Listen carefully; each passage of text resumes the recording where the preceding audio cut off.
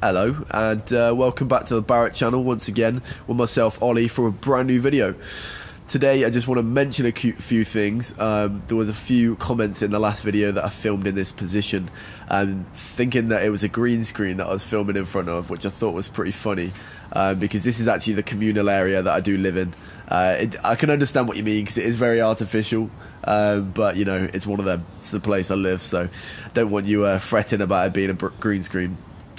Secondly, I'm going to be referencing to the current situation in China as the CRV, just to try and avoid demonetization, actually, because you know, we do love creating content for you all. Absolutely, it's our passion. We like doing it, but it can be a bit of a kick in the teeth when a lot of effort and time has gone into the research, the editing, you know, all what goes into making a video, to it then be demonetized straight away. So I'm going to be doing that. Just so you know. Saying that, if you do want to go the extra mile to support us, you can do so by donating to us on these platforms, which I will put the graphics up on the screen for just a second. So thank you very much for that. Today I'm going to be getting into how technology is being cultivated and harnessed to overcome and to sort of fight against the outbreak here in China.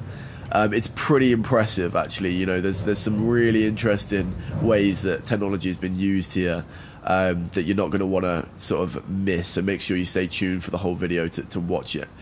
I just want to mention I have made a video previously that is about the precautions and the measures that are being taken here on the ground as we are in Shenzhen, sort of the ones that you won't see on international media. A lot of things, a lot of precautions are being taken, so I will pop a card at the top of the screen here where you can go and watch that at the end of the video too, and a link in the description if I do remember. Okay, without further ado, I'm going to get straight into it. So China are marshalling their mass surveillance cameras to fight the outbreak. So basically, I'm going to start with a story that happened a few days ago. So here the story goes. So a few days ago, a man from Hangzhou went to Wenzhou for a business trip. And on his return, he found that he was actually contacted by local officials, telling him that because there's been a spate of cases arisen in Wenzhou, he's actually, you know, been at high risk of being infected, and he's been requested to stay indoors on self-quarantine for 14 days. So after 12 days, the man got incredibly bored and he decided that he was going to go out early, and he visited a lake when he was quickly contacted by both his boss and the police again, telling him that he'd been spotted by cameras using facial recognition and that he hadn't yet served his 14-day quarantine, and he was told to go back home, and his business, his company, were warned about this. So you can make your own assumptions and opinions about, you know, sort of this situation. I'm just giving you the facts and what's happened and how technology has been used here. I'm not going to be giving it too much of a subjective sort of opinion on it. So yeah, basically, you know, facial recognition is being used left, right and centre by these mass surveillance cameras to keep people serving their quarantines, their self-quarantines. As well, a lot of the cameras, especially in like entrances to metro stations and airports and things like that, they are actually using thermal sensors to I'll put a couple of graphics on the screen here.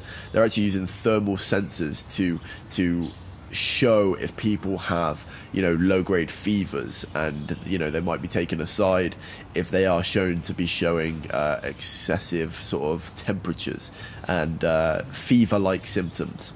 As there's a lot of companies that have big data, there are actually mobile phone apps that people are able to be contacted if someone has been on a flight or a train and then there's become a known case. The people that are surrounding them, or the people that were on the flight with them, are able to be contacted because they are likely to have picked up the infection too. So again, just the ability to get into contact with people left, right and centre, you know, who may have come into contact with the infection, is just phenomenal. You know, there's nowhere else in the world they'd have the capacity of information and data to be able to do that. As well, again, on mobile phone apps, which I will show you here, you are able to actually see where confirmed cases are living on the app. You can scout around your area and see that, oh, there's this person, you know, lives here, and they've got a confirmed case, and they're 500 meters away. You know, there might be some grumbling about the intrusion that this is causing on, you know, sort of people's privacy. But from what I see, you know, especially when there's a global health emergency and a national health emergency, people are not only accepting it, but they're actually embracing it. I've not actually seen anyone sort of complain about it, because I think to them, they see it as, you know, use all the technology you possibly can to stop the outbreak, you know. And I can see their point totally, because people who, you know, rave about so much privacy, they don't think about things like this, you know, until it happens. The ability to be able to contact people who have been in contact with confirmed cases is massively going to reduce the chances that they're going to go out and sort of spread it further. So yeah, I can, you know, all I see is that people are actually embracing this intrusion of privacy. Secondly, we've got drones are actually using their crop sprayers to spray disinfectant over enormous areas. So DJI, which are a Shenzhen-based company, are also the leading manufacturers in drone technology. They've got volunteers that are actually they've got company volunteers that are actually trying to spread disinfectant over 3 million square meters over just 4 days, which is pretty much the entirety of Shenzhen. You know, every nook and cranny, which is it's just madness. You know, that they're able to harness this advanced technology that where previously it was just used in farming to sort of fight against the outbreak. I think it's amazing.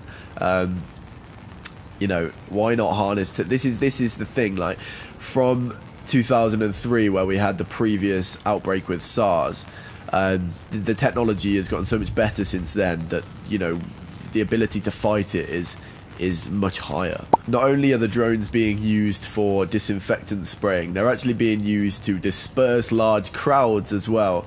I'm going to show you a funny video here where these old women weren't wearing masks, and at this time, you know, 100% of people should be wearing masks outside at all times.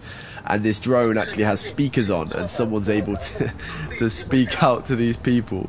And obviously, you know, they're probably not quite up to date with the new technology, so they were looking up at it as if it was some sort of alien thing from the future. I thought that was pretty funny.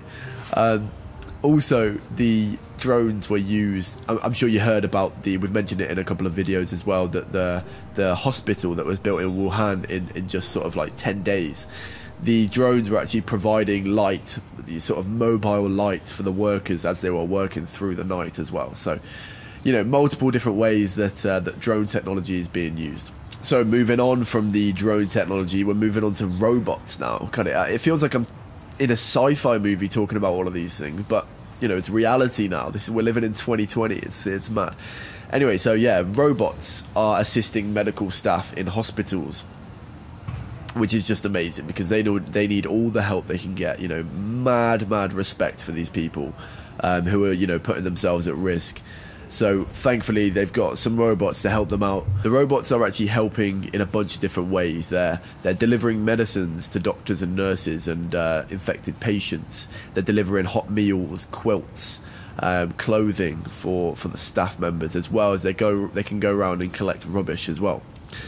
The cameras are actually, the robots are all equipped with incredibly high-tech cameras, ones which can scan up to 10 people, different temperatures at one time. So again, they're scanning with thermal sensors to see sort of the temperatures of people, in case, you know, the people coming in and out, or the people who are in the ward who need urgent attention. And not only that, when they do detect a high temperature, it's able to simultaneously take snapshots, high definition snapshots, and then that can be backed up to the computer. Facial recognition AI works on it, and they know exactly, you know, who that is. So again, just incredible technology being used. So moving on from that, big tech giants here in China are offering out their technology to the people who are studying on the virus, to help sort of combat the outbreak as well. Baidu, which is the leading search engine here in China, and Alibaba, which is an enormous e-commerce platform, they've both offered out their gene sequencing AI algorithm tools to help find a solution, which is brilliant. Alibaba said last week that they are partnering with the Global Health Drug Discovery Institute from Beijing, in where they want to collaborate to develop an open source data platform, piece of software to help track the virus through AI. So Baidu, as I mentioned before, they've actually opened up something called Linear Fold, which is an RNA prediction algorithm. They've given this technology to genetic testing agencies, epidemic prevention centers, and scientific research institutes around the world. One of the beneficiaries of the technology said it reduced prediction of the study to CRV's RNA secondary structure from 55 minutes to 27 seconds.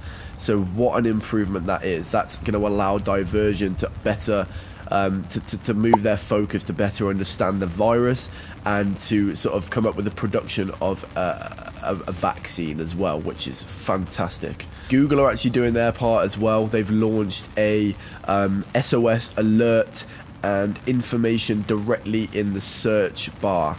They mention the WHO, the World Health Organization, is actually stamped below a lot of YouTube videos now as well. I don't know if you've seen that below ours, but every time I go to watch a video, most of the time it's stamped underneath the video for constant sort of updates and information on the virus. Facebook and Instagram as well, they are actively scanning posts at all times to prevent the spread of misinformation of the virus, which as we've spoke about a lot, you know, there's a lot of rumors and speculation and sensationalism that's spreading around at all times, you know, on sort of different YouTube channels, ones which I won't mention. But anyway, that brings me to the end of this video. I really hope you did enjoy it. If you did, you know, if you did get this far as well, thank you ever so much for watching. Please smash a thumbs up, because it really does help get the message out there. It does help boost us into those algorithms, which is brilliant. If you do like the content on the channel, make sure you hit that subscribe button and ring those bells as well, so you never miss one of our uploads. As always, until next time, bye bye.